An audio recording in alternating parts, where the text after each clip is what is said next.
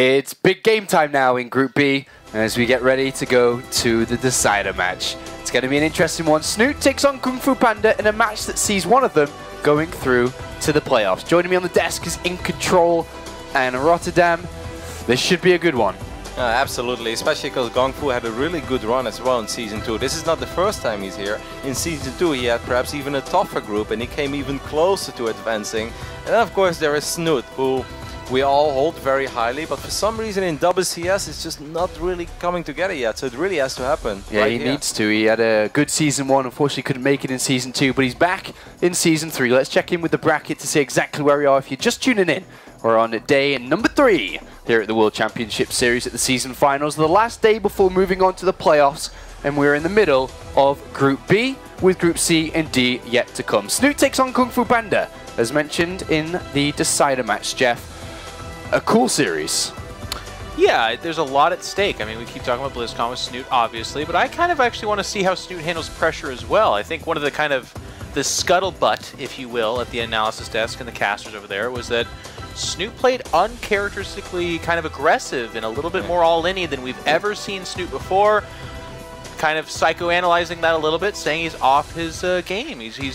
He's doubting himself. He's doubting kind of his core mechanics and what he does, which is to be very patient, kind of wait out his opponent.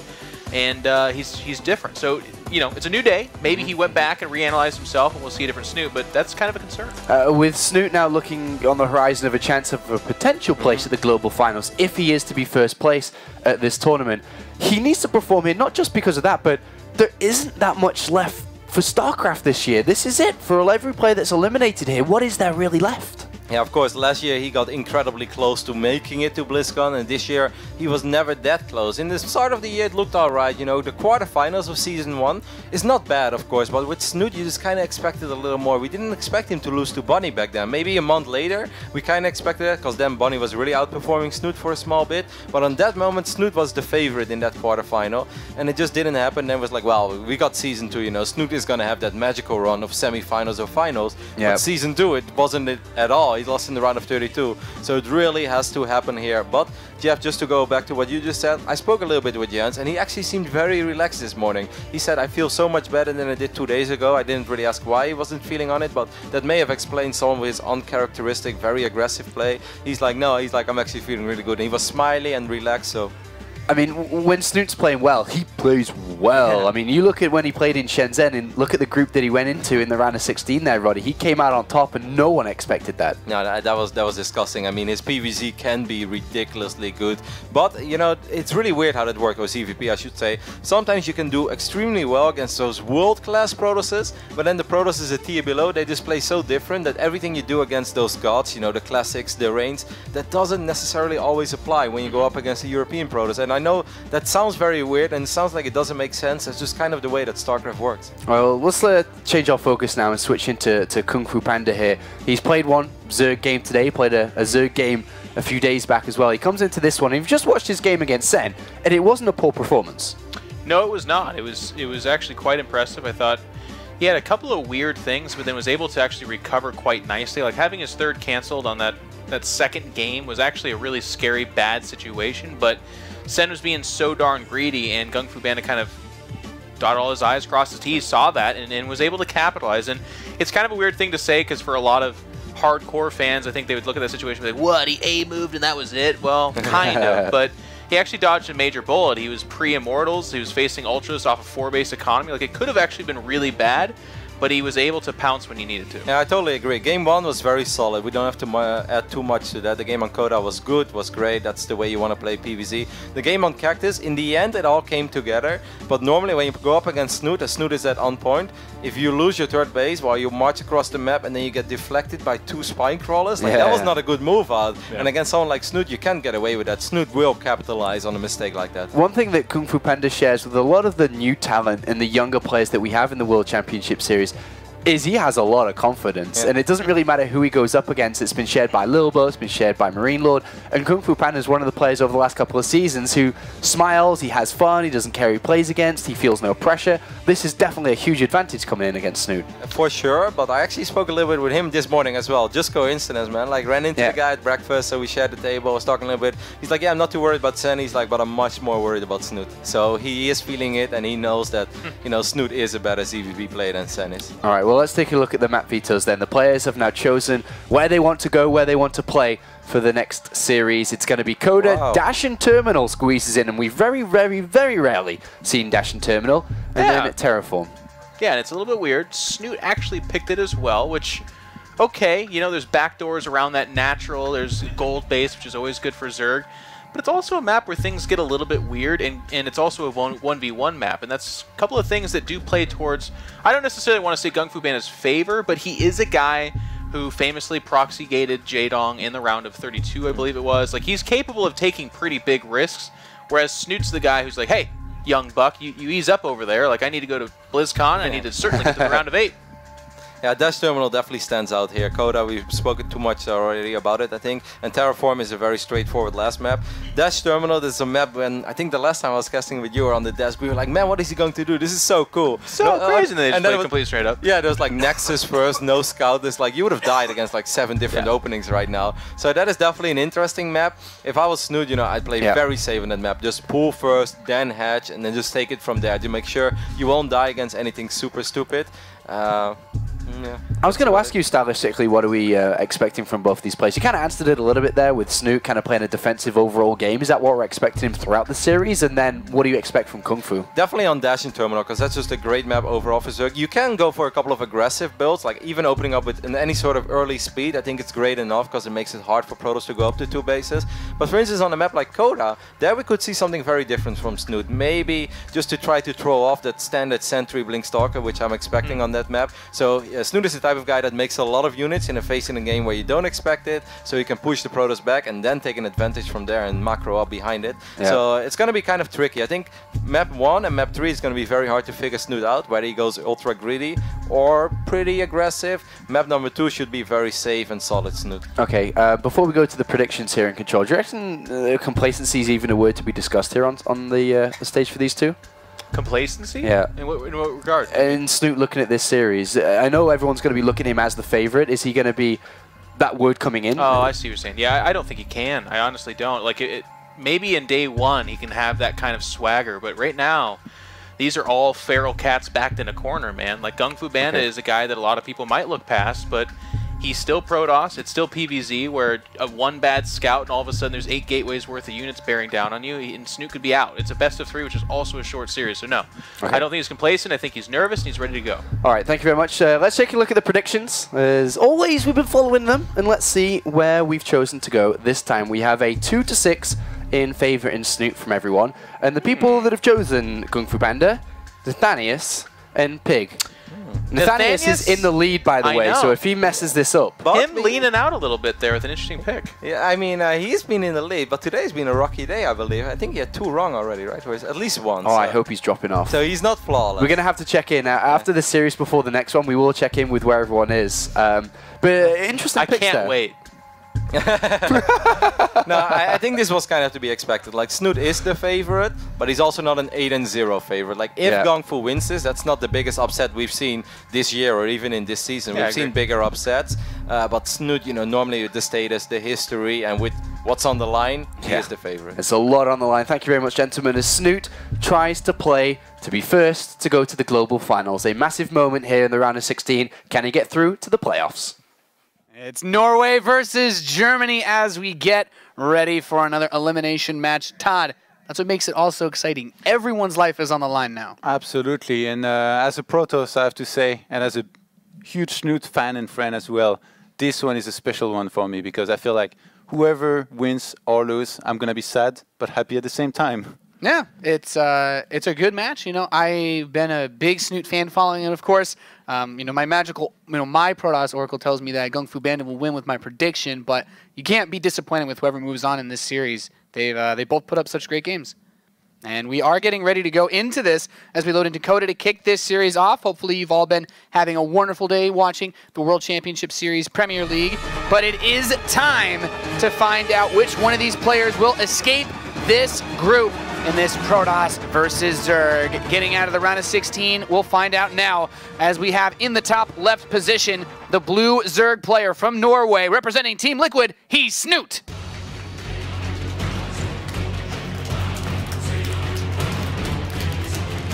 And his opponent in the southeast position, we have the German Protoss. He is GunGFuBanDa.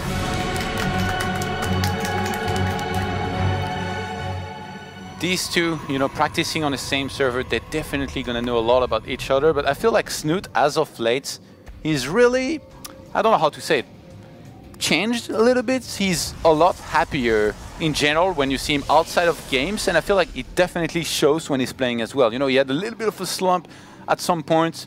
His results weren't as good as some of what some of the people expected, which is absolute top-notch results as one of the top non-Korean players. He talked about retirement and all that, and then since this, he's worked really hard to get back, I guess, in his old form, and it's really shown in some of his last few series. So now going up against a GunGFuBanDa is going to be very familiar with, and I don't feel that has too many builds at his disposal. I feel like Snute might be a huge favorite personally. Yeah, following these guys has been so interesting this year. Like GunGFuBanDa has put up a couple of good performances here and there, you know, making it through, qualifying for Premier League for WCS a few times, had a couple really good runs in some other online tournaments. I think back to, you know, Fragmite Masters towards the end of last year, and even getting as far in this year. But both of these guys, when you compare them to other Europeans, as someone outside looking in, the European scene has just gone through so much of an overhaul in the last year. Because you came into 2015, you're looking at guys like Snute, you're looking at guys like Bunny to lead the way, and suddenly now you have the big, you know, the French connection basically hooking up with guys like Marine Lord, Lilbo, just wrecking face left and right, and even Firecake. And these are the players that people are expecting to do well, but they're kind of starting to be, you know, not really, it's hard to tell if they're still the top Europeans. Yeah, there's definitely been a few changes, and it's also very up in the air to, I guess, even have a chat about who's doing better right now, for example, even between these two. So personally, I feel like Snute has come a long way since his defeatist days that he had not too long ago, where he wasn't doing that well in tournaments and seemed really depressed every time he, I guess, bombed out of a tournament. He really started playing very, very well, I think, in my opinion, here once again. Yeah. And he's going to need that here against the GunGFuBanDa, who definitely showed some pretty good things in his previous match against Sen. Yeah, I guess this is the part where I'd be most curious, Todd, you know, having watched the last series that took place between GunGFuBanDa and Sen, is there anything that really stands out that you think this won't work against Snute, or Snute's really good against this? It seemed like GunGFuBanDa, he really likes to go up to 3 bases with Sentries and Blinkstalkers, and then he drops down the Templar Archive very quickly to go into Storm. And then from there, he scouts, and he decides which timing it is that he's going to go for. So now, since he saw that Sen was rushing towards Ultras very quickly and didn't have that many units, he hit in both games this one timing that kind of kills Sen pretty much immediately, even with the War Prism doing a bunch of damage in there. So I think if he does that against Snute, Snute is going to be a lot better prepared than Sen was, and Snute plays very different in general. He's not going to play, I think, with melee upgrades and with Zerglings into Ultras. Usually Snute, you see more Hydralisks being his cup of tea. He gets a Roach Warren now, but this is just, I think, for safety. And Snute, he's got a few good builds to his arsenal. He's got this one build, you know, where he goes into a few Mutas and then does a follow-up massive Hydralisk attack that I've seen him do a few times, and that he's done pretty well with. Still 6 Roaches here. Yeah, I was going to ask you, how exactly does this work out? Because he doesn't seem to have knowledge of the Stargate, and we could have an Oracle come up. There's obviously no Spore Crawlers in play. Is he just going to try to get aggressive, anticipating a fast third, or why would he do this?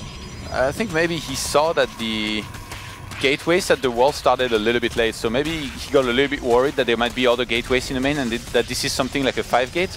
And since he didn't have Overlord sound on the map to really spot very well if there was some kind of pylon going up, he just kind of gambled that this might be aggression, but now he must be realizing that this is not, and he's moving across the map to try and do some damage of his own here. Snute, a very important characteristic of his play is that he doesn't sacrifice Overlords to scouts. He usually gets blind spores It's so interesting. He's so low on worker count compared to his opponent, and these roaches are really looking to do a lot as they make their way up the ramp towards the natural. They need to. Right now, the worker count is 24 drones to 43 probes. If GunGFuBanDa defends this properly, he's going to be in a great position, but his gateways are going to be unpowered. Yeah, he's moving in. So the Oracle comes out. It's going to be used defensively to try to help against this. There's a few force fields remaining for GunGFuBanDa, but you're right. 2 of his gateways are offline. He's trying to Chrono Boost out of Void Ray to help defend. There's no Photon Cannon. He's getting to work on the rocks as well, but the Oracle is out of energy. No more attacks. Roach is going to go up into the main base, trying to pick off Weakened Sentry. He gets one of them, and now making his way to the probe line. Wow. So Snute, behind this, is just pumping out tons and tons of drones. He wants to create an advantage for himself and then just skyrocket off that economically. I think Snute, he had anticipated that GunGFuBanDa doesn't go for Mothership Core quickly, and that he likes to play a little bit greedy sometimes with his target. So he went for this to try and do a lot of damage. And now he's already been able to do a little bit with 7 probes. Not quite sure it's enough. I don't think so, personally. I think he ideally would have liked to be able to do more. He has 7 probes is nice, but behind this we have 45 drones to 36 probes. If GunGFuBanDa doesn't lose anymore, it's going to be okay, but he's still being attacked in places. Yeah, in the main, he's not paying attention to the roaches in the main. Yeah, he still has these Zerglings in the natural as well, just being as annoying as possible, forcing out this Zealot, even killing it while the probes get to work. So 12 workers lost in the last little bit here, and now Snute finds himself ahead. He didn't get ready though for this Oracle. The Spore's not going to finish on time. There is no Queen there, and now he's going to be the revenge here of the Oracle. Yeah, okay, so a little bit of counter damage being inflicted here by GunGFuBanDa, and as far as everything else goes, there's still no lair up for Snute. Yeah. So tech-wise, like, what is the status of this game, Todd? Well, it's kind of been slowed down here for both. I mean, Snute had like the worst economy of all time here at the 9th minute mark for Zerg, just because he opened very aggressively like this. So he's gonna start a lair now, gets an Evo chamber as well. I guess he's already gonna have a Roach Warren leading up to that situation where lair's gonna finish, which is gonna be nice. But this definitely wasn't ideal of a start here for either player. Wow. You know, they both lost a lot of economy, I guess. Yeah, this Queen taking a little bit of damage as it moves outside, trying to cross over towards the 3rd base position. There's the Mothership Core here too, but I think this Squeeze Queen should be enough to push this back eventually, right? Yeah, absolutely. They're going to do okay. Be able to increase spread as well with having so many Queens early on. I wonder what Snute goes into from there. He starts +1 missile. There is a chance he does what I talked about earlier, which is at least get Hydralisks and then see where he's at. Maybe try for some Mutas. Yeah, it would be tough to put much pressure on with Roaches when he has Mothership Core obviously now, but also the Void Ray really strong against Roaches in low numbers. Can he afford to try and do a big push at this 3rd? I don't think so. Not having Zergling speeds, he's not going to allow a Zerg ever to break this 3rd in the first place. Later on, if he wants to go for a Roach Hydra attack or even Mass Hydraling, then you can try that here as Snute, but not this early on in the game. All right, well, you mentioned this earlier, Todd. You know, GunGFuBanDa gets a good, healthy number of sentries and takes this 3rd. Not super late, at least relative to the game status with how slow Snute's economy was. This looks like it's a pretty well-timed 3rd base for Protoss. Absolutely. Snute, if he's, I'm pretty sure he's thinking about doing some kind of attack here. I wonder if it's going to be with some Muta harassment in there or not. But regardless, a very important thing to note about GunGFuBanDa is that he's not like Lilbo. He's not going to mass a ton of Stalkers to try and defend whatever is being thrown at him or even attack at some point. He likes to rush that Templar Archive a lot earlier. And usually, you only do that when there is already a hive on the way, which he needs to try and scout for. So now there is, I think, an opportunity for Snute to try and do some damage himself, even regardless or not, or if there is a Templar Archive starting here in a moment. And I think GunGFuBanDa, I think he knows this is coming. Again, this is 2 guys that play very often against each other on ladder. They are very, very high ranked. And right now, GunGFuBanDa gets cannons in his natural. So at this point, you're assuming he might just be worried about this big push coming in. He knows this is coming, I think. Okay, okay. He has +2 and Blink on the way. Speed is finishing now, or it will be finishing very shortly with Hydralisk range and +1 Hydra attack. Turns around on time. Don't want to lose that. So the Hallucinated Phoenix sees that the army will approach from this position. Does this look like it can actually do much though, Todd? No, Snute is already transitioning. I think he realized that GunGFuBanDa was getting ready pretty much already, and going into a Spire here and starting a 4th base, I think is a very good move. He needs to make sure that he doesn't lose all of these units though, Snute, even if he trades here. I mean, he's pushing in pretty deeply as the first couple force fields come in. We can see Snute trying to get around and create some space by pushing that pylon away and actually hold positioning some Zerglings in the mineral line. So he knows the Hydras are vulnerable, but he's trying to just throw the Lings in, get probe kills, and it looks like he's actually doing it. Oh my god, I can't believe GunGFuBanDa didn't evacuate that base here with the probes. The Nexus is gonna get targeted now. Snute wants to trade all of those units for the Nexus. Killing this would be pretty nice for Snute, but if he doesn't get it, that is a lot of Hydras to trade away. He will focus it down, immediately tries to get the sentries. There's some Zealot harass coming back over towards that third base, and you can see all the hecticness trying to handle all this pressure that GunGFuBanDa is bringing. He somehow sneaked a pylon on the right-hand side here, which is a little bit sloppy here, I think, by Snute not to have an overlord there to spot that, but behind this, the Spire is about to finish, and Snute, he's got a little bit of gas, but really not that much here to get some mutas to try and force more cannons ideally. And if you look at GunGFuBanDa, you can tell that he's played against what I mentioned earlier, because he's already got 2 cannons in the main. Yeah, I was going to say, you mentioned it right before that fight started. He threw up a lot of extra cannons. Like, even the natural doesn't have it in the mineral line, but there's 3 at the wall. So GunGFuBanDa is very well defensively postured, and now as he starts to move out, +2 is done, Blink's done, he has +3 on the way, and he's just adding in the gateways, trying to retake that third base and get ready to push. What's really smart about this build though by Snute is that he gets only a very few mutas to try and force more static defense, and then he hits with the timing with a lot of Hydralisk, with +2 missile attacks. And if you don't have Colossus, which you never do because usually you don't go for them, it's gonna be really hard to hold on the ground against this many Hydralisk. But in this case, Snute starts an infestation pit. This is unusual. I really thought he was gonna hit the timing there no matter what, and at the same time that a Templar Archive starts here for GunGFuBanDa. Yep, so he can eventually get that Storm or the Archons as well to help deal with this massive number of Zerglings.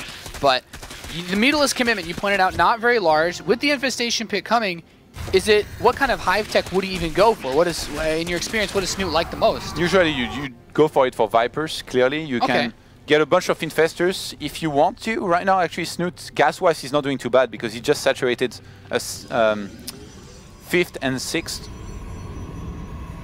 And actually, in this case, does he actually want to attack? I don't think so here. Yeah, he's posturing around the third base, but not ready to commit just yet. Storm is on the way. Our first couple of Templar are being warped in. And there's the Hive now coming in as well. So the Templar will also be instrumental not only for those Storms, but trying to get feedbacks. Snute is set up on 4 bases. What's the next play here? Does Snute need to expand? Is GunGFuBanDa looking to hit a timing? Or I think GunGFuBanDa, what we've seen from him is that he doesn't take 4th bases. He goes for a timing when he has enough High Templars to hit a lot of Storms, usually. But now we're starting the Robo. I'm wondering, what about this? Down a bunch more gates. 11 more Mutalisks are coming out, though. So is he's gonna recommit to the Mutalisk play? But GunGFuBanDa was already set up. Does he have enough to actually do this? Could he push out and be safe? I think Snute is hoping that GunGFuBanDa will not expect it. So in this case, leave just the 2 cannons in his main there to defend and have the Mothership Core out of position. In which case, if you break those cannons, you force the Protoss back and then you buy yourself more time for this Hive Tech to really come into play. Snute forgot he had the Roach War and he starts another one. Oh no. That's awkward. You had it so early, Snute. Yeah, he doesn't have roach speed either, so when he eventually does finish that, he won't have fast roaches. And some of these Hydras actually get caught. Force fields are going to lock him down. There's so much defense back at home for GunGFuBanDa. This is great here for him. Yeah, the weakest point is the main base. He's warping in Stalkers there, trying to get prepared so that he can defend against this. The Hydras are trying to work on this wall, but the probes are pulled out of the main. He hasn't lost too much yet. Those cannons really helping to pay as his army comes back to clean up these Hydras. Yeah, he has to, especially since because there's Mutas in the main. They're going to be targeting the Forge here and getting it quite easily. Snute is buying himself so much time, and it's going to give him, I think, enough time to get a bunch of Spine Crawlers across the map and take straight to Brood Lords if he wants to. He's going to be able to get the Ultralisk Cavern here as well and set up that concave down the ramp here. GunGFuBanDa moves down there with his main army. This could be really dangerous. Really dangerous. Okay, there's the force field. He locks a lot of the Hydras on the ramp, but the Zerglings are still going to be a threat to the Stalkers in this position. Few of these Hydras will be able to pierce at the same time. More Zerglings coming in. No greater Spire, but starts +3 attack as well. I think GunGFuBanDa might just all in here. Try to go around these spines. Is this attack enough? He has a lot of energy on those High Templar. Yeah, the thing is, he's not maxed out against the Snute that's got a lot of units that can dance around against these Storms on creep here. He's going to be moving very quickly.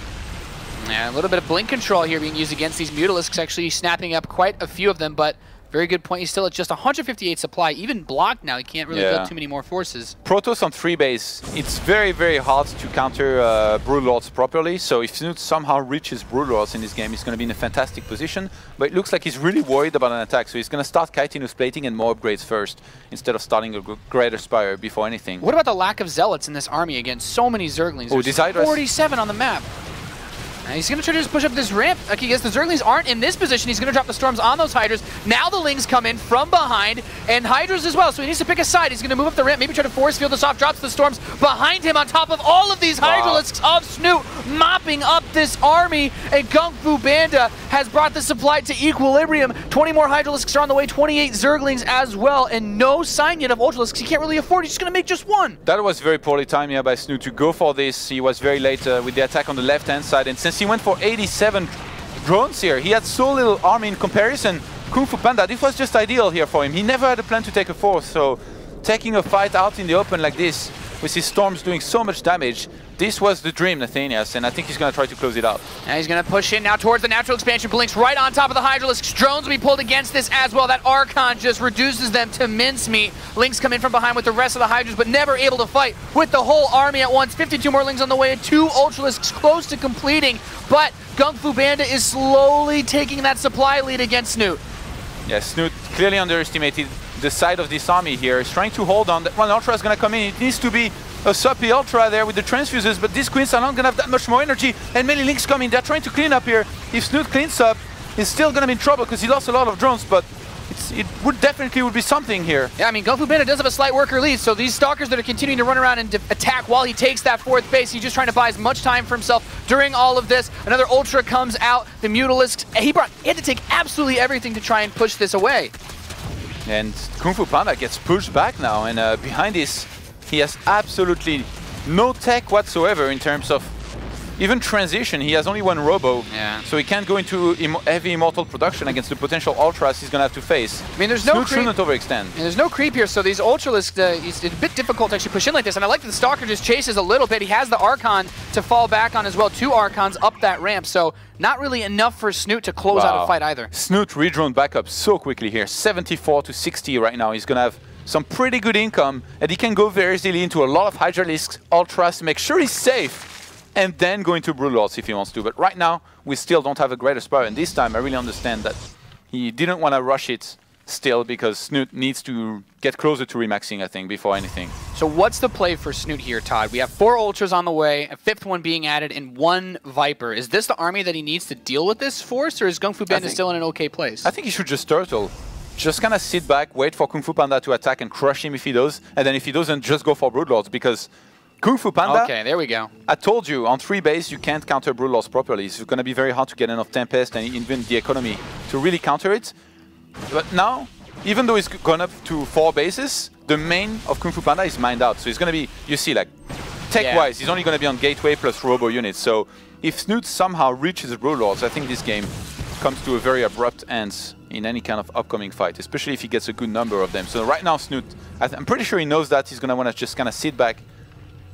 As they say in the old days, going for the GG Lords, and GunGFuBanDa is trying to prompt him, bait him off of the creep. And these Archons up front, he really does need those to help against the Lings too. The Lings turn around very quickly, Nate, here. Didn't want to get demolished by the Psystorm. Well, the Greater Spire is almost done. Yeah. And there are no Corruptors on the map, so Snute will have to start a few of those up before he can move into them. Yeah, right now all Snute's thinking about is not dying. I'm actually surprised he's moving so far out. Oh, well, actually, the Stalkers are all away from the Archons. These Templar are left a little bit exposed, not much here. Picks the Templar up in the Warp Prism by themselves, but there's not enough energy to actually do anything. Snute realized there was no Immortals. If you don't have Immortals, these Ultras, they're gonna chew through your army. Yeah, they can actually crush this. And the problem is the Stalkers can't focus on the Ultras because there's so many Zerglings, so just trying to blink and step back now using the Warp Prism to reinforce actually gets pulled away by the Viper, so can't warp in. And now the whole army for GunGFuBanDa is being cleaned up. Snute seizing the opportunity. What a brilliant read here by him. Got close to the army of GunGFuBanDa, saw that there was no Immortals, goes straight for it. GunGFuBanDa he's the one now trying to buy some time. Sacking some Zealots on the top right hand side, running with the Stalkers that are getting chased down.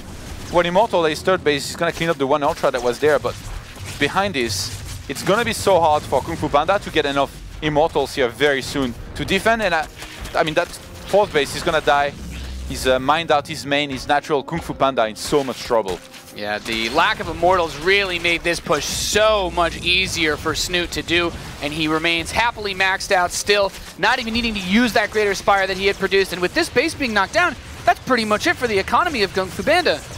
Yeah, he's right now hoping for the throw of the century here by Snute. He's hoping that Snute attacks into a lot of Immortals. Command the Ultras up that choke into the Archons for about 40 seconds. Maybe not even enough. Maybe go AFK for a little bit. The Ultras are cleaning out the third base here of Snute. Storms are not going to kill Ultralisks. There are 2 Immortals with this army, but as the rest of the force comes in, he's going to slowly get on top of this. Those Immortals are going to work, trying to get a few more of these forces out, but Zerglings are going to stream in as well to help deal with these Immortals and Stalkers. Not quite so strong against those units. The Ultralisks are starting to die, but I think Snute's got it. GG. GunGFuBanDa taps out, and Snute does take game number 1 in this best of 3.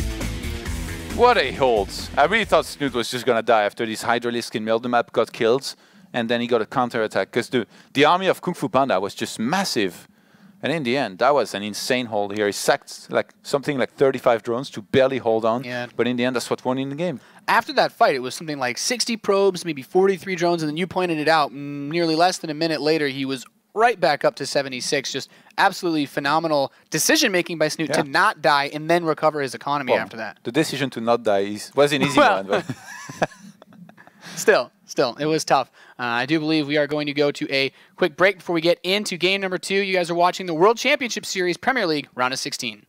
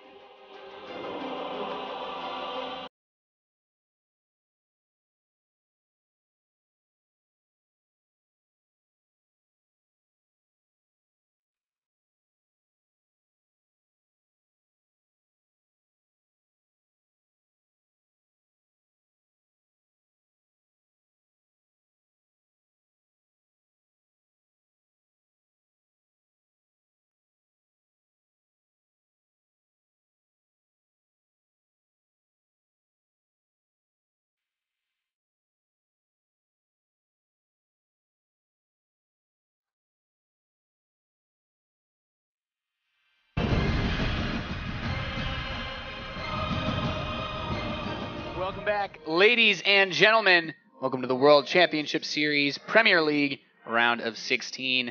Today we're finishing up the round of 16 as we get ready to go to Krakow for the finals of Season 3. Todd, it's been a pretty awesome day so far. Snute finds himself up 1-0 comfortably. every single series top-notch, and it's been no different here between these two. It's a pretty back-and-forth game, I think we could say here. Snute opening very aggressively in map number 1, not doing that much damage, but definitely enough to say that they were kind of equal coming out of this, behind this. Drones really hard, and then we're going to Hive Tech against the Protoss player on 3 bases. And Snute, for a moment, it really looked like he was going to be in lots of trouble, but after that fantastic hold, did everything right and won the game.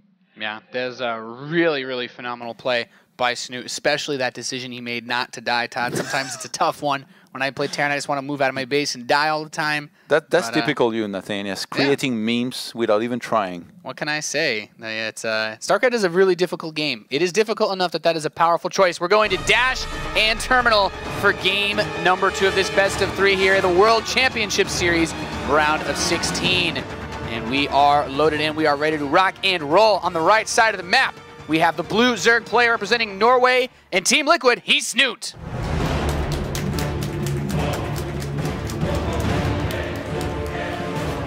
His opponent in the northwest needs to make that decision not to die himself.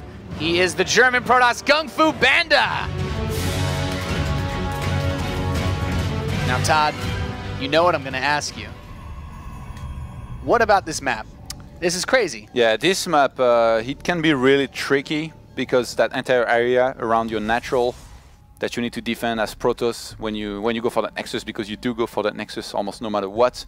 So Snute, I feel like picking this, there is a chance we might see a special build out of him, but usually you don't even need to. Like, you're just playing on this map alone is gonna be enough for Protoss to kind of be scared, go that extra mile to make sure he's safe. And in this case, GunGFuBanDa, that's a gateway at 12 here that he went for.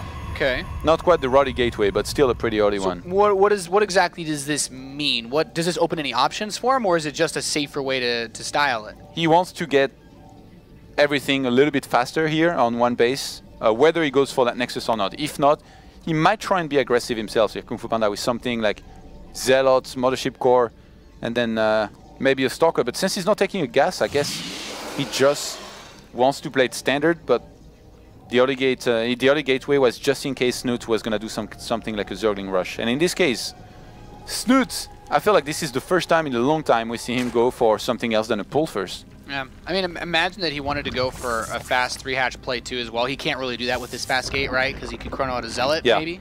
Absolutely. And this is the one map as well where, like, as Zerg, you scout Protoss so damn early with your Overlord. Like, you're right in there, you see everything that a Protoss player is doing. GunGFuBanDa went even already for the backdoor pylon near his natural to make sure that no links later on get in there. And both players, they definitely, you know, put in some good work here already to open very safely and try and get ahead. And in this case, it's Snute, I think, with the hatchery first that won't get punished, that maybe got a little bit of the better end of things. Yeah, it's crazy to think now for GunGFuBanDa coming into this series, you're down 0-1, you need to turn the series around on Dash and Terminal. Does this map, I mean, I don't know how much experience you have playing it, does this map have any real differences as far as how the mid-game goes? Does any of the features of this map change up the styles we might see? Later on, there is a huge area that you need to cover with force fields if you want to take a third base as Protoss, which a lot of the time you do. So force fields, they're going to be much harder to properly be used in defending against this. And against somebody like Snute, who just loves to get in your face, make a lot of Hydralisks, it's actually, I think, going to come into play big time. If Snute was to play the similar style that he did in the previous game, which is what we expect here, GunGFuBanDa is going to have to play a hell of a lot better than last game, I think, if he wants to be able to be okay and survive.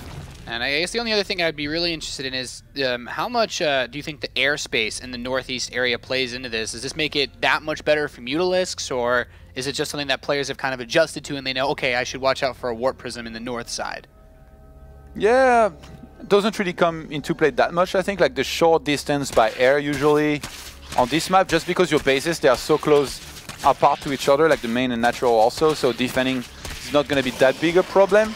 Maybe it'll be harder for a Protoss player if there is Mutas flying into the main and he's not ready. That's what you don't want to have happen. But in this case, GunGFuBanDa goes for a Stargate, which, it's funny, Snute, like I said before, he doesn't really sacrifice his Overlords. He would much rather, I spoke about it with him, much rather start Spores blind. He says it's cheaper than to have to start another Overlord, but in this case, this is one of the few maps where he's going to see it anyway. That's awesome for Snute, because now he doesn't have to lose the Overlord. He has the information in front of him, and GunGFuBanDa, I guess the Stargate play kind of works in the same, you know, thread as the short air distance being good for Mutas. You can get an Oracle across very quickly, or perhaps, you know, Phoenix if you wanted to do Phoenix harassment, but it will be a bit tricky since, you know, Snute's aware of what's up. Absolutely. I think GunGFuBanDa might be planning to be aggressive here, though, with 2 more gateways plus a probe across the map that's sneaking there. With the Phoenix too? Yeah, absolutely. Phoenix into something like 3 or 4 gate Zealot is something that against Zerg has always been very scary. And Snute, even though he spotted the Stargate there, much like in the previous game, he doesn't have any overlords in position on the map in the bottom left-hand side of his natural and third base to spot any kind of pylons going down there. Okay. So he's going to be blind to that entire area. Say a bunch of Zealots walking and he's not ready. He's going to be taking losses for sure. All right, definitely a tough position to be in as Zergling speed has only just started, so those Zealots could really get some work done. And Snute's been pretty comfortable to just drone up and play defensively. We don't even have a lair on the way yet, so just content to get upgrades and play slow. Yeah, GunGFuBanDa is now going to proxy a pylon on bottom left-hand side here. Already thinking about warping in a bunch of Zealots. Chrono Boost is +1 as well. I guess +1 as well. So these Zerglings are chasing back across this one Stalker, but the speed is so far away they won't be able to get it. Yeah. Is there anything these Lings will see when they reach his base that say, okay, we have something to worry about? They're going to see Stalkers, which actually is even a little bit weird for Even without speed, it's kind of weird. He might be planning to get more and more Stalkers to try and snowball, but against this many Lings, I'm not sure exactly what he was playing for here. Right, because you know he is set up really well to do some aggressive warp-ins and try to do damage, but he does start the third Nexus behind all of this, and there's no Overlord of Zergling to see that third base. The thing about this attack is that GunGFuBanDa, even if he gets in trouble there, he can recall out of there, so he's not going to commit everything to this, and he's most likely going to have to recall here very soon because Snute's got a ton of Lings. He achieved something though. Snute's economy hasn't been developing here. He's not as many drones as he would have liked to be. Yeah, if the Zerglings do come in, they surround these Stalkers and force that recall that you talked about, one of the Phoenix and that Zealot get left behind, but he still has the pylon there, so he could still you know, try to hold that position around with the +1 attack. Snute might be able to threaten actually across the map. GunGFuBanDa cannot mess up here these force fields. Needs to be very There's careful. a lot of Lings. And we see here the first-person perspective of GunGFuBanDa He's gonna try to surround? trying to defend this base. Can he do it? Sees these Zerglings coming in from all sides. Force fields in his Stalkers, but the third Nexus, still a lot of surface area available for those Lings to hit it. And Snute's really getting in there. That gateway is going to be cancelled there. He's out of force fields. Snute's going to be surrounding these forces here, killing all of the sentries and Stalkers. And we can see GunGFuBanDa lifts up his own units just to save them from those Zerglings, as his +1 attack has just now finished, so his Zealots will trade far superior against these Zerglings. Now, that was really smart, but in the end, being able to kill this many sentries is the biggest of deals. GunGFuBanDa is down to 1 single sentry. Scouting-wise, I guess he's still going to have those Phoenixes to try and fly across the map with, and now Blink and +2 has started. GunGFuBanDa, I'm pretty sure this is going to be a similar play that we saw in all of his recent games. The last 3 that he played today against Zerg with the 3-base Blink, and I guess trying to make something happen. Yeah, pretty intense moment there, and as you mentioned, losing sentries is never something that you want to do in this particular position. The Zealots are still in a really nice spot, though, by this already pylon. Starts for Snute here. He's going to play that Ling heavy style. Even though he has a Roach Warren, that's a safety Roach Warren here that he went for. In the case of mass Zealot play, and that's actually really nice because that +1 attack doesn't give the Zealots an advantage, now that I think about it. Oh, if he could get the Nexus there. Only going to dispatch a very few Zerglings though. GunGFuBanDa, he wants to be more aggressive. He still has 1 recall, so even if there is enough here, he can recall out once again. Yeah, He's really going to force a cancel on that 4th base. Really good use of those abilities, being able to get the recall out in time, not, you know, at least trying not to lose the most expensive forces. But the counterattacks have obviously been a thorn in his side. He does cause Snute to commit, though, to that road speed. Snute's very concerned about the next wave of warp-ins that could do a lot of damage here. Snute spotted the massive amount of Zealots here. He still goes for the full surround here on GunGFuBanDa's army. And it's not the fight so far. Yeah, it's not even that bad for Snute. You know, if he doesn't go for those Carapace upgrades for his Lings and they die in 2 shots, that's a really tough moment, because then those Zealots can actually clean all of that up. And now Hive is gonna start GunGFuBanDa. He doesn't have a Robo. He only has targets. He just starts the Robo now. He starts Robo now as the Hive starts. This is not good here for him. So what's the biggest threat here then? What is GunGFuBanDa worried about? The same as last game. Like, he's gonna have a lot less tech to properly deal with something like Ultras into Broodlords. Snute is sometimes playing a little bit too aggressive, but getting a surround on the sentries here and killing even more of them. This is a big deal.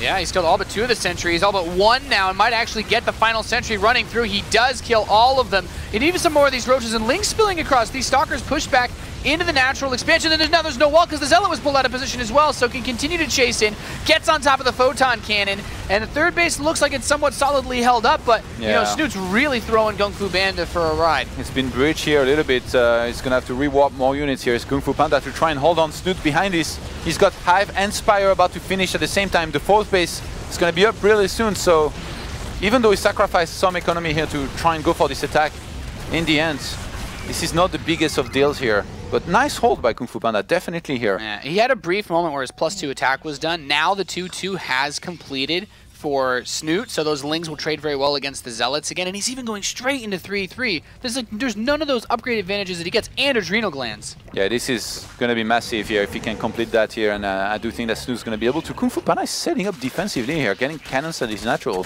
What do you do? Like, what do you do in this position if you're GunGFuBanDa? Because it seems like he's in a really tight spot. Yeah, I'm not sure that's what I do is important, Nate, because I'm pretty terrible. But in this case, I think he should try and identify exactly what Snute's going for. If it's Ultras, if it's Broodlords. In this case, it kind of looks like both right now. We're getting the Ultralis Cavern plus the Greater Spire Snute covering all of his bases. There is a recall here available, and he might be forced to... Yeah, this is bad. When you have to recall within the same screen length of vision, you know you're in a tough spot. And these Zerglings, man, they just do so much against these Zealots. Oh my god, if they get the Robo before the Warp Prism is out here, this is huge, because I'm pretty sure that GunGFuBanDa wanted to attack here with this. This is so rough for GunGFuBanDa. He has not been able to get a good fight against this force at all. As you said, that Robotech shut down. Now, that means there's no answer against these Ultralisks. He has just 2 Immortals on the map, and there are 4 Ultralisks on the way. Yeah, this is massive here for Snute, being able to start the 3-3, have 4 Ultras on the way. He's got the Greater Spire about to finish as well, and this time around definitely can very easily go into Broodlords. As we look, take a look at the vision here of the man himself. Yeah, Snute just trying to make sure that he dots all the I's, crosses the T's, doesn't mess up anything important as he sees this army on the minimap right now. He sees the army on the minimap and he knows that GunGFuBanDa is headed for him, but I don't think Snute cares too much because he's got a lot of units already.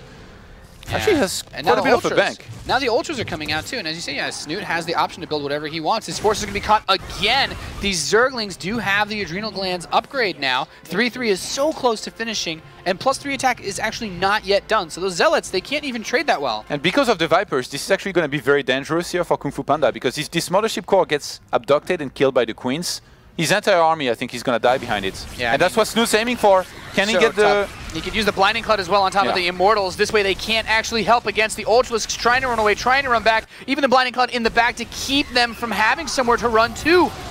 Just so elegantly done. And he moves in on this 4th base, trying to actually shut this down. The choke point works well for the Stalkers, though. Look at how well it traded. Snute is pulling so far ahead in supply. GunGFuBanDa is going to hold, but taking a lot of losses. Yeah. Actually killing those Vipers here is going to be pretty nice for him. But behind this, the struggle has been real. Starts a Stargate.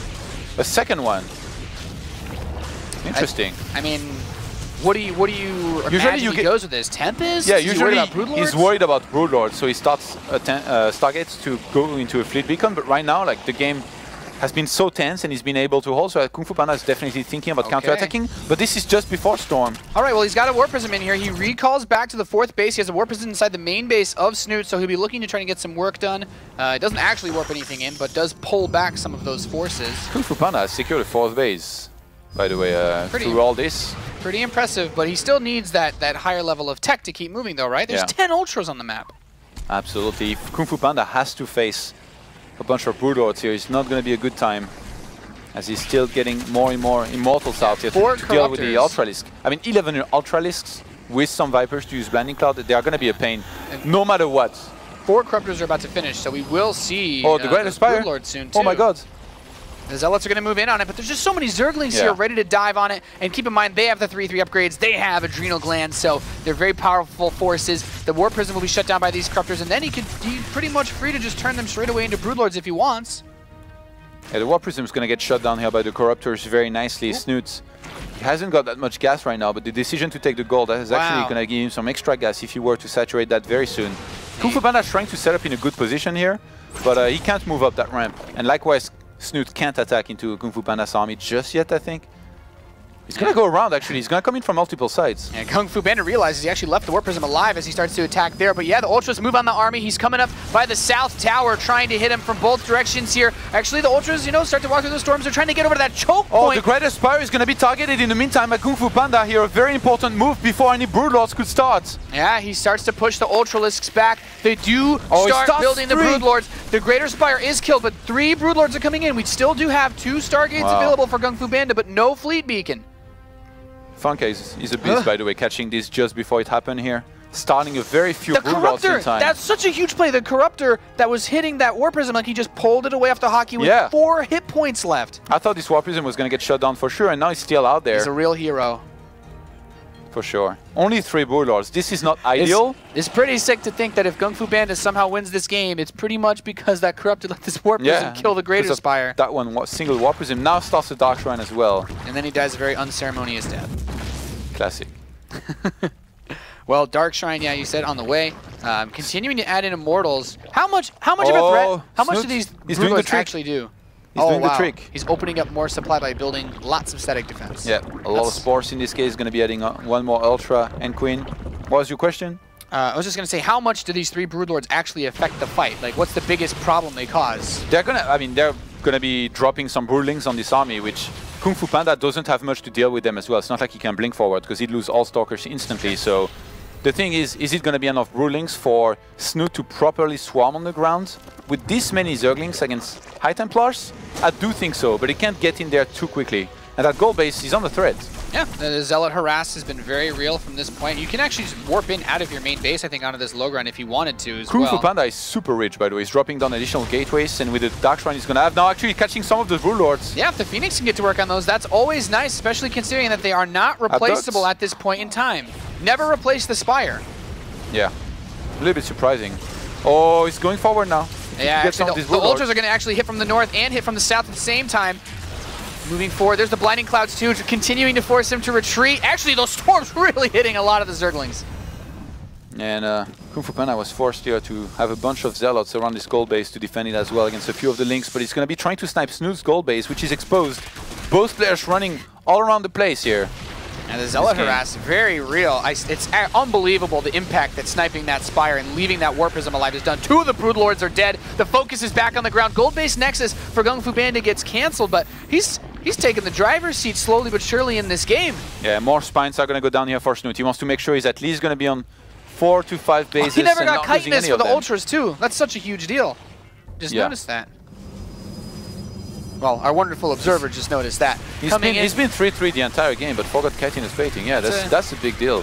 That extra armor means everything at this point, and I love this. Spire restarts. DTs. So finally the Spire is on the way again, but it'll still be a long time before you can make more Brood Lords. Oh, and that base is going to be cancelled on the left-hand side as well. Snute, he's keeping up very well. He's got a good rhythm. And Ultra pops out here too, so free Ultralisk for GunGFuBanDa to kill basically, as cannot retreat to the rest of the army. That's going to free some supply though, killing these drones here. Some more supply for army here. Both players right now kind of in death ball modes, trying to add everything they can to make sure that they can win the upcoming fight. That's extra inevitable. Void Rays being added in for GunGFuBanDa. He wants to teach him respect. Yeah, you know what? Ultralisks, they certainly... You have to have a lot of respect for Void Rays in that particular scenario. They can't kill them, so... And it's, I actually like it because, you know, starting to mix in Stargate units at this point is also nice since you know that your opponent kind of wants to get back to Spire Tech anyway. Yeah, but he's going to have Queens, Nate. Yeah. I guess, I don't know. I guess did you know that they are the best counter to Void Ray? Yeah, I'm aware of that. They're quite strong. But they also, the Void Rays can also help if you can clean up this forest, like, because all these Spine Crawlers, the Ultralisks can't really dance around those too much, or at least the Queens can't as easily. Another Zealot Warpin actually makes it into the main base with a DT, so be nice to snipe the Spore, but unfortunately there's an Overseer there too. The Zerglings clean that up with the one Brood Lord. GunGFuBanDa here is very confident actually to take a fight out on the map. You can see him dancing around in front of the base of Snute here. Is this the only army that GunGFuBanDa needs? He's adding in 7 more Stalkers, but he's not gone up to any further like tech. There's no you know, Fleet Beacon or anything of that sort. Is it he can just afford to chip away like this? Against Broodlords, no. But right now, since there is no Broodlords, I think he's okay to take a fight. Only Blinding Cloud Fungal here would be very, very scary, but he's still got High Templars. And right now, I think he's happy to be dancing around, even though he's going to be getting another Nexus sniped here. Zerglings cancel that 5th base and actually try to run over towards the 3rd base too. There's 2 Photon Cannons tucked in. He's going to warp in defensively a few Zealots, trying to hold this back. That Robo's going to die. Yeah, that's actually really nice. Kills the robotics facility. Actually makes his way into the natural. Can deny some of the gas money here. That 4 is going to die as well here. Even before the... Oh no, actually no. He didn't put enough on it. Those Lings, man, they're so strong. They kill everything so fast. Snute might be trying to catch this army here. Yeah, well, if he setting can fight up. the Ultras alone without wow. the Vipers, he could actually do quite a bit. He's going to run back now, dropping the Storms as everything starts to chase. DT's going to kill the gold base during all of this, and there's the feedbacks dropping on the Vipers. No blinding clouds, continuing to just kite against this army, dropping the time orbs too, trying to slow everything down. The Void Ray shows up, needs to keep these Immortals spread against the Ultralisks, keep them away from the Queens with those transfuses, and even though he's killing a lot of the Ultralisks, he's lost every single one of his Immortals. Yeah, those Queens dealing with the Void Rays there, but on the ground, if all of those Ultras die, then the Queens are gonna get chased down and killed. Snute turns around, don't think he can do well anymore here in this fight. And behind this, look at the massive bank of GunGFuBanDa. Even though he's not max right now, as long as he keeps on warping in, he's even added on 4 more gateways. Might be able to just go for an attack here to try and end it. Yeah, there's 6 more Ultralisks on the way, but so many Stalkers here with these Void Rays. Those Ultralisks stepping forward, a bit ambitious of them. Oh, Snute is broke. Yeah. Losing that gold base. He's got 4,500 gas and no minerals. Infestor time? Yeah, go for the Windfester. I don't know about that though. The It's gonna be real tough. GG Lords weren't rich, so it's time to go for the Windfester. It could have been GG Lords if it weren't for that 4 hit point Warp Prism he let live. So crazy how the smallest things in StarCraft can just cause this whole game to go on basically. GunGFuBanDa, he's now on the 5th base. Could definitely start that gold base I as well. love He's this. got Moves so the many Void Rays gateways. up front. You just prismatic alignment on those Ultralisks, force them to commit to the fight, and now everything is spread out. He's got the Storms to drop on top of this as well. This is Snute's last army, by the way. He doesn't have any economy behind this. He has nothing behind this. He can't replace this army, and now GunGFuBanDa, he's got the resources, he's got the warp gates, he can continue to reinforce, he can continue to get ready to push back against this, and honestly, this game has just been a pretty sick comeback. Yeah. Why did he attack? Could have just started another hatchery over there and I think he made infestors. I mean, I guess he's probably just realizing to himself, he's like, well, he has that center base. Yeah. He can't compete. Snute has been picked apart the entire game by those Warp Prism. Not just the Greater Spire, but even in his main, having to defend against Zealots, being stretched out of position. So he finally lost patience eventually, which is what can happen against this many drops when they do damage. And in this case, I don't know, this just caused mistakes eventually here from him, and he's now very far behind. This has just been so crazy. He did finally replace the Greater Spire, so we are going to see one more Broodlord. He even made another one, which another Spire is not going to help you. He's too broke to start some upgrades. He doesn't have any Corruptors, so yeah, exactly. It's just so expensive. He's broke. Needs to secure more expansions if he wants to be able to bring this one back, but he'll try.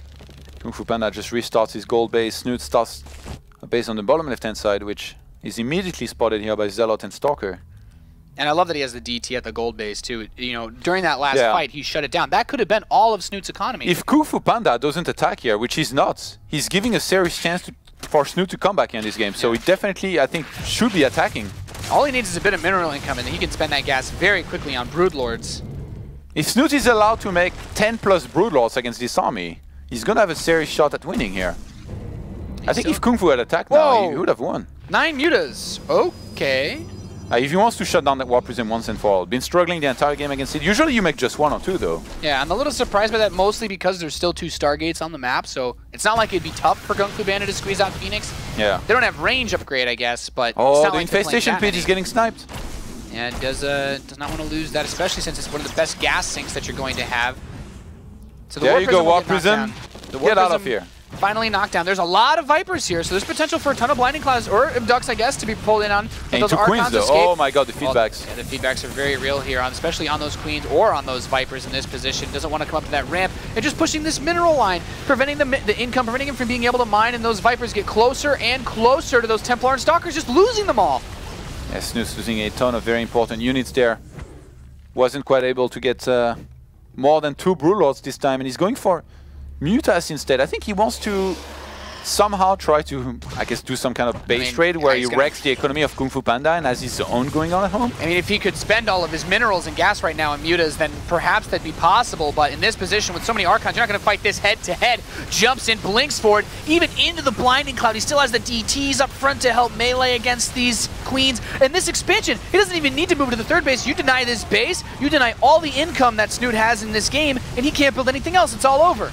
Yeah, but see, if you look at this army here, GunGFuBanDa, I don't think he cares too much about just losing 1 single base. He's got so many Stalkers, 28 of them against 23 Mutas. He's got Archons, High Templars, and those Stalkers, they are 3-1. Just phenomenal recovery in this game. GunGFuBanDa really got to give a tip of the hat. This was a very tough spot to be put in early on.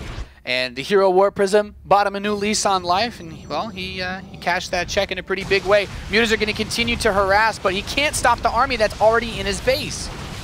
Yeah, Snute's trying to make the decision not to die here, but sometimes sure. that decision is not always ours, Todd. Yeah, I think he's out of his hands here at this point, Nathanias. Yeah, going to drop the storms on these drones and Ultralisks, pushing his army as he continues to blink the Stalkers back home. GG's called. GunGFuBanDa ties the series 1-1 here at the World Championship Series round of 16.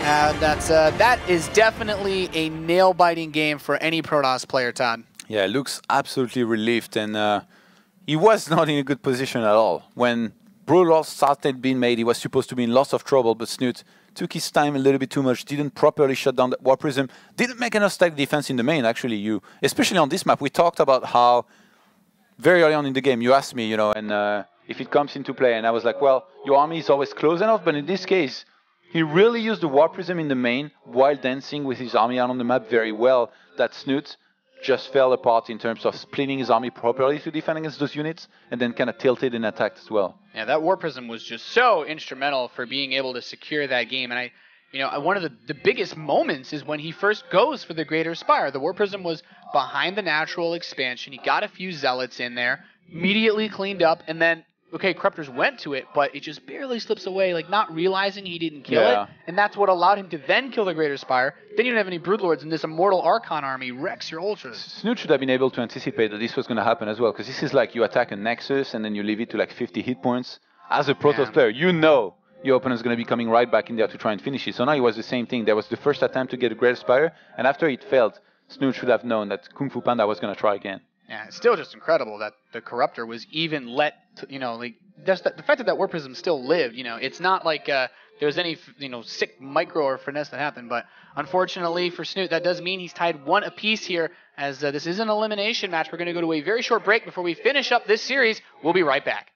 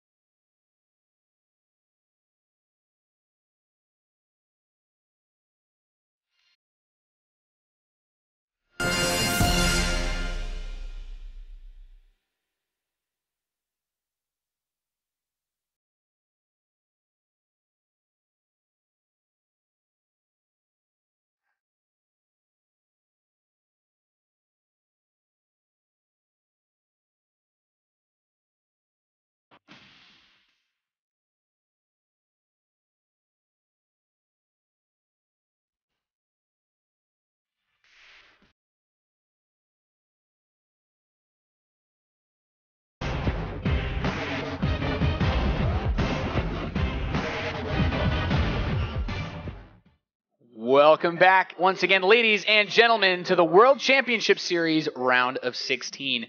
We are in the deciders match for this group, and we just had pretty rough game 2 for Snute. Looked a little shaken up after that one, Todd. Yeah, was shaking a little bit while drinking his water. I mean, there is so much on the line. Remember, GunGFuBanDa on one hand doesn't particularly have that much pressure on his shoulders, because people are not talking about his BlizzCon chances or anything. He's just, I guess, in there trying to do well in the tournament, whereas Snute, he knows that there is so much on the line here for him. One of the best foreigners here for a very long time, always has done very well. Any tournament he's participated in, still has an okay chance to qualify for BlizzCon, especially if he goes really far in this tournament. And now we're on match point all of a sudden, in a game he was doing really well on Dash and Terminal earlier. With your tournament life on the line, there's too much at stake for mistakes like letting that War Prism live, and he has to avoid that. Those are the kinds of things that will get you knocked out of Premier League. But it's time to go into game number 3. This is it. This decides who moves on and who goes home. In the northwest of Terraform, we have the Blue Zerg from Team Liquid. Give it up for Snute.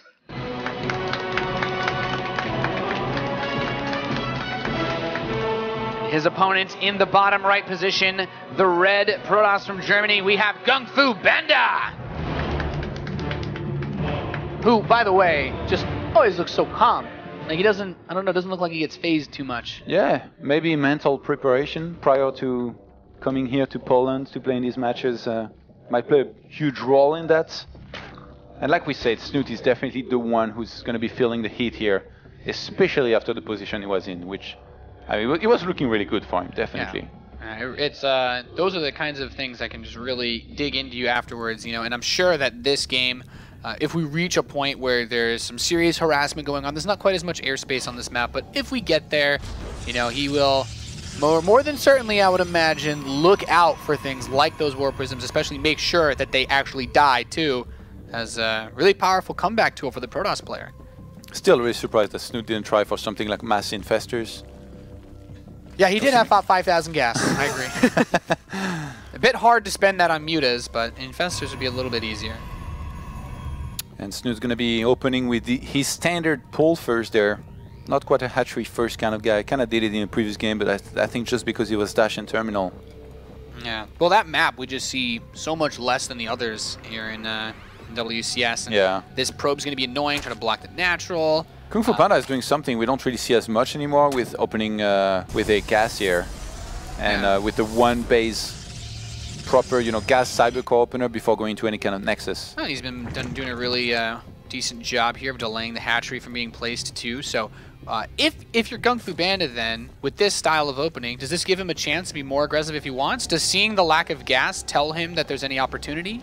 Yeah, definitely. If you wanted to try and do some aggression with a bunch of gateways, 3 or 4, be it with Zealot or Stalkers. I know Roddy is a big fan of that one Stalker push that you can do against with this. No speed, yeah. Yeah, definitely could do that. The thing is, Snute usually is pretty damn good against this. Like, he's been around forever, plays a ton of games. He was in there playing a bunch of tournaments during the San era when he was terrorizing all the Zergs. So Snute, you know, I talked with him a bunch and I know that against this kind of build, usually he knows what he has to do to properly defend. So I'm not sure he'd be the one guy you should try this against. All right, well, the probe that was out on the map does get spotted. So no opportunity here to really throw in a pylon or try to make any plays. The mothership core is going to come out. I don't think this probe will be able to make it back, especially if the mothership core doesn't run straight towards it. So without any big aggressive capabilities off of this gateway opening, is there something that you would prefer to see on this map then? Does Terraform open up a certain tech path for GunGFuBanDa? If he wants to try something special, he can maybe go for something like Dark Templars, but against Snute, who again usually doesn't sacrifice Overlords and gets blind spores, one of the best things you can do is just get a bunch of sentries, take a third base, and then try and be aggressive with it. Be with a low amount of probes, and then with or without blink. Just try to move out, make sure he's not droning up as much as he wants to be, and try to get in his face, you know, to make something happen, because at times Snute's there's been some games, I remember back when he played against Showtime, where he kind of fell apart against some of these attacks and just underestimating the amount of sentries and stalkers that are on the map sometimes can be put him in a disastrous position. And in this case, he started speed here before going to a third base. Yeah, I was going to ask about that. We're not seeing any fast tech push. That's because he wants to go for the gold, I think. And when you do that, you need to have a little bit of extra safety if you can. Yeah, this map control that speed will give you makes it a lot easier to hold on to those. GunGFuBanDa knew about this somehow. He pulls away because I guess he saw the probe was going to come over since the mothership core cleaned up that ling and going for the safer third. Starts the Roach Warren too. Yeah, Snute giving a lot of respect here to GunGFuBanDa, who he thinks is going to be aggressive. How dangerous is this then? With the 3 gateways, is this enough for him to put serious pressure on? I mean, speed is so close to completing. Yeah, it is. It depends if Snute misreads, get enough Zerglings. Again, Snute is somebody that plays with very little vision. That Overlord at the bottom just saw a probe walking by. It saw the probe just go past. So that's a massive tell right now for Snute that GunGFuBanDa wants to be aggressive. That's why he's getting 14 Zerglings here to try and make sure he can shut this down properly. Yeah, +1 attack starts up on that Forge, and no gases on the natural just yet for GunGFuBanDa either. I really like the decision of GunGFuBanDa to start sentries at home instead of swapping in Zealots across the map, because now they're going to be building up on energy, and all of those links that were made by Snute are not going to do anything. 7 Roaches start! Wow. Snute wants to go for a similar attack here. Like on Coda. That he did on the first map, but in this case, if GunGFuBanDa stays at home as enough sentries, this time it's really not going to do anything, because he's going to have a mothership core as well. And yeah, exactly. He can force field him out and photon overcharge. I don't think GunGFuBanDa... Oh, he sees the roaches in the main. The mothership core would need to get home for that too, though. This is really bad, I feel, right now for Snute here. That this was spotted. He's now on 37 drones against 43 probes. And GunGFuBanDa is happily going to be starting a robo. Yeah, I mean, everything here is coming up pretty okay for GunGFuBanDa. He can start his Twilight Council reasonably soon as well if he wants to go for a +2 blink follow-up.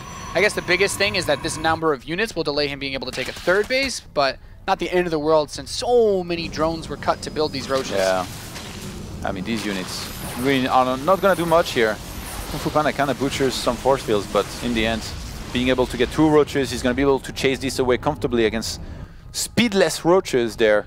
And the lair just now starting too, as a few zealots get thrown over to the side just in case there's nothing here to defend, and there's not much. 2 zealots are across the map. Maybe they should go for drones. Be a little annoying. One of them tags the queen, the other one's going to get at least a drone, so just being annoying in general, not bad at all for GunGFuBanDa. Also forces these lings to run home. Gets the queen quite low. Yeah. Behind is going to be starting a third base. I like that. GunGFuBanDa's got a Twilight Council.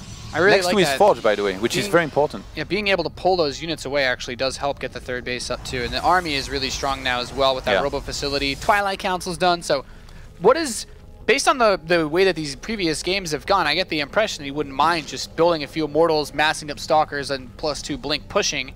Do you like that on this map, or maybe GunGFuBanDa is going to do something else? I think with the position GunGFuBanDa is in, it could be one of the very good things that he can do, but to be honest, he's mostly kind of turtled on 3 bases up until the point he had a lot of Stalkers. Whereas usually if you get Immortals like this, you start pushing out a lot earlier. So we'll see. Maybe he makes the adjustments.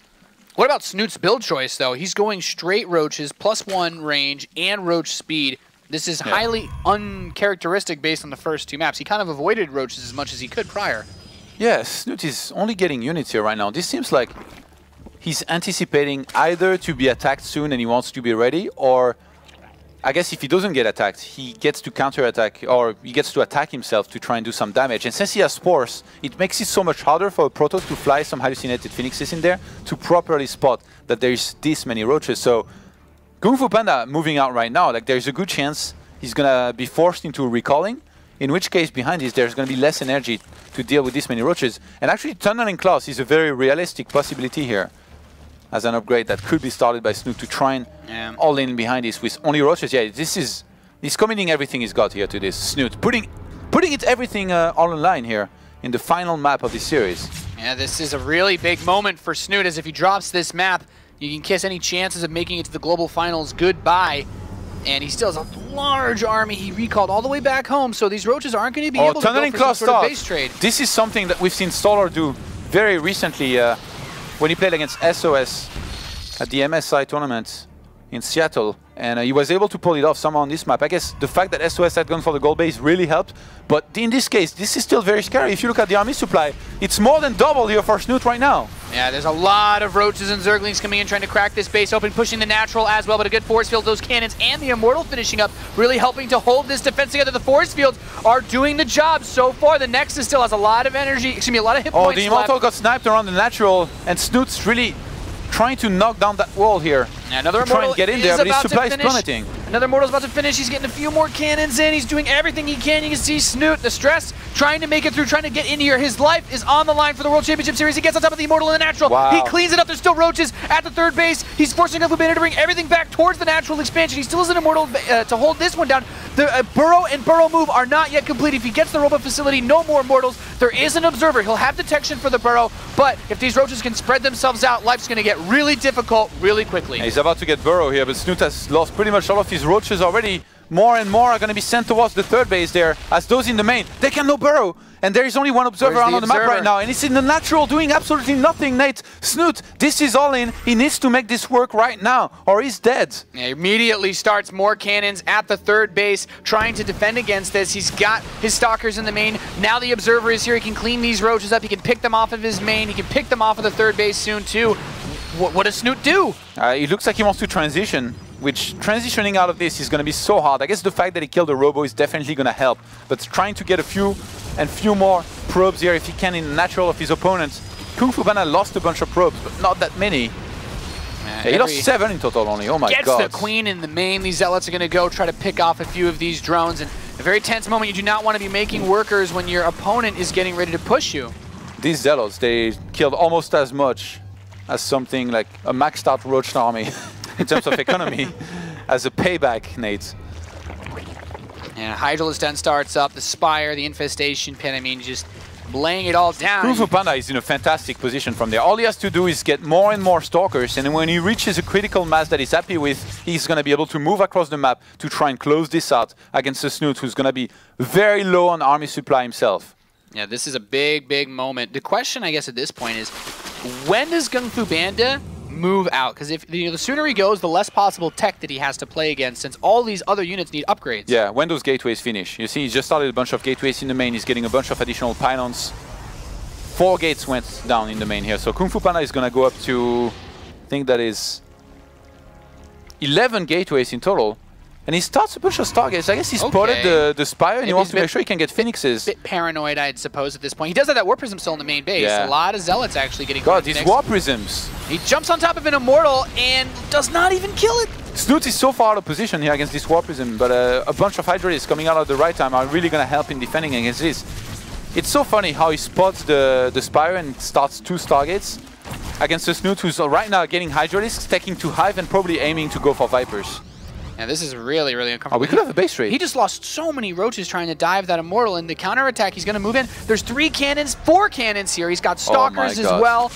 This is looking great for GunGFuBanDa. He's got such a massive army out on the map that he's going to be attacking with, and back at home with the Photon Overcharge, plus all of these units and cannons, he should be fine. Yeah, Mothership Core is going to come over, approaching this base. There's the Overcharge. 1 Photon Cannon remains, and I mean, picking that off Burrow would be nice, but there's just so much Protoss here. The Force Fields are dropping, the Guardian Shields are ready, the War Prism is here to reinforce, and he can also blink his defensive way to take this map, to take this series, and eliminate Snute from the World Championship Series, possibly denying him any chance at making it to BlizzCon here. GunGFuBanDa seems to have done it, killing all of the drones of Snute outside this 3rd base. The Hydras, the Lings streaming in, but there's not enough to stop this torrent of Protoss trying to snipe the War Prism, but at the same time will lose every last force. GG! GunGFuBanDa is going to the quarterfinals. A fantastic hold here by GunGFuBanDa, who somehow spotted this on time to start a bunch of cannons, set up defensively, and make sure it didn't take too much damage here against the massive amount of Roaches of Snute. And in the end, quite able to hold and then do well, just I guess with the follow-up attack that he was going to go for. In which case, Snute tried to buy some time, but that was just, I guess, a little bit too late to try and buy some time, because GunGFuBanDa just has the massive critical mass of Stalkers that he needed to go across the map and close the deal with. Yeah, and it was just good decision-making, too, with the number of cannons that he got to defend the natural while that big push came in, because he split his forces, I thought, very well. Most of the army was at the 3rd base, ready to hold that down, but having all those cannons at the natural with just a few sentries on the Immortal bought him enough time to clean up the 3rd, move down, and he didn't lose, as you said, any economy. He killed as much as the 2 Zealots did. You predicted GunGFuBanDa to win. What's your secret at this point? Oh. What's going on? I don't know, just trusting my instincts. When it's hard to let your secrets go when you're this good, Todd. All right, fair enough. Yeah, but we are going to hear now from the boys in the analyst desk, and I believe GunGFuBanDa himself. That's right. Thank you very much, Nathanius, joined by GunGFuBanDa. Congratulations, you've made the quarterfinals. I heard and saw your big clap at the end and massive grins. It's a fantastic victory for you. You must be over the moon. Yeah, I'm really happy. I can't believe it still. Like, I didn't expect to win against Snute because he's so good. And yeah. I mean, coming into the series against Snute, talk to us about your mentality, your match preparation. You obviously knew it was going to be a difficult match, but you must have had some confidence inside. Yeah, like Snute had a down phase, like where he wasn't that good, but like 3 weeks ago he came back on the top. Like he really became really good again. And I was actually really scared because he's pretty good in PvC, like even without a swarm host. And so I'm quite happy that I could defend this everything. Back-to-back season finals, and you've gone one step further now. Unfortunately, you fell short against Bunny in a very close series, 2-1. You've now kind of overcome that. did you think about, or during the series or before the series against Snute, did you think back to Season 2 finals at all? And because you were almost in the exact same position. Yeah, like I hope just that I win. Like last season was very close, and I should have won in my opinion. And it's a little bit a revenge, like for Bunny. Like he beat me last time, and this time I beat Snute. So some Team Liquid revenge. Going after Team Liquid then, huh? In control? I think it was just a good performance, a big upset, and even you kind of were talking about it being an upset, so I think that's pretty cool. We've seen a lot of PVZ from you. Just a second, they're yelling in my ear. It's really hard to talk to you about. We've seen a lot of PVZ from you, but we haven't seen the other matchups. Do you have more confidence in the other matchups? Do these other guys need to look out for you, or how do you feel about going into the round of 8? I think at the moment I'm quite okay in every matchup, but like you know, maybe PvP is my best. Okay. But unluckily, not the most Protoss are already gone. So I'm looking forward to get on Zerg at least again. Okay. I mean, looking at the players, so you've gone through in second place. The other first place players you could play against, Zanster, Lilbo, and Pult. Very difficult players, obviously. So it's Zanster the one that you'd hope and cross fingers for in the quarterfinals? I would say Lilbo and Zanster. Like. Lilbo as well. I mean, you've already... Yeah, beaten him. He's a PvP sniper, man. That's right. That would be epic, wouldn't it? Snute and then Lilbo next. You'd be in an epic roll through. Well, we are going to, in a couple of moments here, go through Game 2 and Game 3, just to get a couple of thoughts of you. But before that's ready, in control, what are your thoughts on his performances throughout the day today? Oh, we've been really lucky with just having really good games and some upsets, let's be honest with ourselves here, too. We've actually seen Marine Lord and Snute kind of summarily removed from WCS. Jaedong's going to be terrified. It's like everyone that has a chance at BlizzCon, these young guns are like, nah, we don't want to. Nah, all Koreans, please. No thanks. Let's jump into game number 2 now. So this moment here, I want you to talk through what was going through your mind and the rest from on. From this moment on, I thought I was very far behind. Like he had this Great Aspire, he had Ultralisk, like, and I didn't have the answer yet to Bloodlords. He left that Warp Prism. One hit. Yeah, like I realized it, and that I think this Warp Prism won me the game basically. Like I killed the Spire, Great Aspire, and without the Great Aspire, he couldn't make it Bloodlords. So without this, I would have lost, but luckily... Yeah, you played so very good on this map, to be honest. Like, this was very, very good from you. We can move forward into game number 3 now. I want to get your thought process on this moment. So before we play it, this is the attack that Snute built up. You obviously realized it very shortly, if not already. What were you thinking when this was happening? Because we actually caught your face on screen while this is going on, and it was pretty intense. Well, how did I look like there? Well, you were staring and your face was a little crunched up. But obviously a very stressful situation, right? There's roaches lings on absolutely everywhere. You're trying to defend in multiple locations. Yeah. Like, it's very hard to control in multiple locations. Luckily, I did the baguette style, but with a very early robo. And I had a mortal, an observer. Like, I felt pretty safe at this stage. Like if he would have the movement speed on the ground. I don't remember the name. Claws. Genau. Yes. Genau. Sorry, my German. I mean, 60 supply difference at this moment, and your force was great. You cut him up really nicely. Were you starting to get worried, or were you confident at this moment? I was pretty confident. Like he didn't kill like nothing, like he didn't kill a lot of workers or just didn't kill a lot of armies. So, and like, you know, the blink stalkers, if they get much, like more, you're getting a good position. And you had that pylon at the 4th base too, so you kind of, I think you knew. Yeah, and the Warp Prism in the main as well. If you hold this off, you're in good shape. Yeah, you got 2 brilliant counter-attack positions here. But at this moment, I was a little bit worried, because like he killed some workers.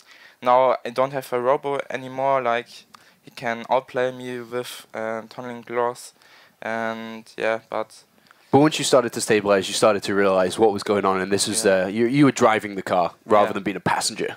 After like I saw the Spire, I actually thought that he wants to go for Mutas and base trade. Yeah. Like that's why I made the double Stargate, and then I found out that he's making Hydras, and I think like he can't have enough units because he invested so much in the attack, and because of that I just attacked, force fielded, and won. And at what point did you think you'd won this game, or for sure? Because a lot of StarCraft players start to realize before the game's actually over that this is yours. Did you think at this point after this fight? I thought after the drones probably. Yeah, like that's what you know. Right, well, drones, no army, lose, like, it's simple. Okay, thank you very much, GunGFuBanDa, for taking a couple of moments here to walk through the replays with us. It's a great feat you've achieved now, the first time in the quarterfinals. We wish you the best of luck in Krakow. You're going to be traveling there tomorrow with the other players that have qualified. Let's take a quick look at the bracket now to confirm we finished up with Group B. In first place, it is Betrayus. In second, it is the German GunGFuBanDa, who will eliminate Snute and moves through, stealing second place for his own. And a wonderful performance from the young lad today. The games against Sen and the games against Snute. Joining us back on the desk now is Rotterdam. I mean, talk to us, Kev, about how well GunGFuBanDa really played today. He showed up when he needed to. Absolutely, that was a great series, especially that second game on Dash Terminal. It's a map we don't see very often, but this is why I think sometimes it's good to think outside of the box. When you play maps like Iron Fortress over and over again, Iron Fortress it's doable, but it's just a very good Zerg map, and I wouldn't want to play against Snute on Iron Fortress. Why would you want to give Snute the comfort of playing on Iron Fortress? So just be like, all right, let's go with Dash Terminal. May not be the best Protoss map ever out there, but at least it's not Iron Fortress, the map that Snute probably plays 50 times a week. Now, I was wrong earlier. I told Rotterdam that the hallucinated, or the Oracle was killing hallucinated clauses. I was wrong. But I think actually Snute picked Dash and Terminal. Yeah, but I mean, that's like the order, right? Like the thing is, most of the time the Protoss will veto Dash Terminal, but this time he didn't. He allowed it through. I see what you're saying. So okay, that's the main one. Like the order is kind of irrelevant. It's in the map pool. No, that's a good point. And to kind of feed off of his good point is, yeah, I mean, it kind of worked out in the sense that a lot of these maps, it's like, okay, mono-y-mono, macro versus macro, and against Snute, you don't want to do that, especially on Iron Fortress as the example. But Dash and Terminal gets a little bit. I mean, actually, like, the comeback was pretty real there. And it was because he defended a lot of those attacks, and he sim-city'd so damn well, which that map kind of allows for, too. And let's not forget about Coda. This was not like a 2-1 victory where he got absolutely demolished in Game 1, and Game 2 he cheesed his way to victory, and Game 3 he had a build order win. No, even the map that he lost, he played pretty damn well. He did so many things right from start to finish. It got very close. At a certain point, we kind of all thought, like, I think he has it, and then he didn't have it. But overall, just a very good series, and I think a deserved winner. Yeah, very well deserved win. Thank you very much, gentlemen. It's now time to start to get ready to enter the second half of the day. We started today with 5 players who could play at the global finals. Unfortunately, we've lost 2 now in Marine Lord and Snute. When we go into Group C, the reigning champion, comes to play as he takes on Violet.